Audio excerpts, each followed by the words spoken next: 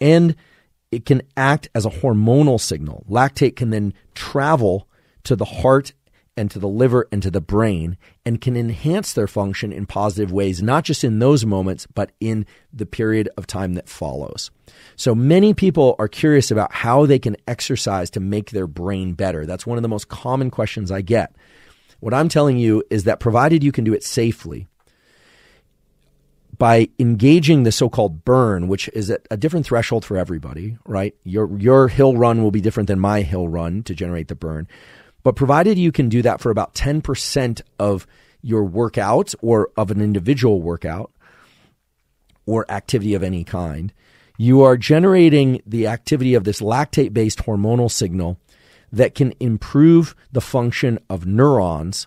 And it does that, if you want to know for the aficionados, by improving the function of another cell type called the astrocytes, which are a glial cell type. Okay.